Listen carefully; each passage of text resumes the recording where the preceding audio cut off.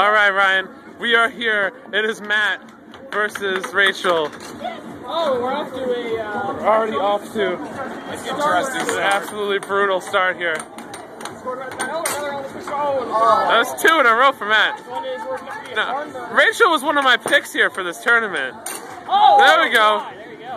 2-1. That kid walked by. Like a boss. He should have had a sign. There you go. It's 2-2. I told you, Rachel is not to be messed with.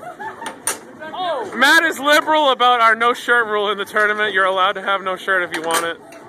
He is wearing a glove. So. He is wearing a glove, which counts as a shirt. Yeah, he is the Paul Burchill of this tournament. He is the Paul Burchill of this air hockey tournament. Oh. It's 3-2 right now. Going for that far away shot. Almost a huge goal. Very close. Able to recover defensively. A flurry of shots from Oh, Matt. I believe it's 4-2. 4-2, Matt. Will Rachel be able to make a comeback here? Will she be hypnotized by the shirtlessness of it all?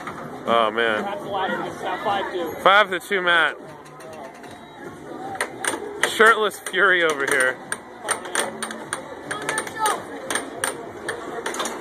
There we go. 5-3. 5-3. She says, "You don't know me."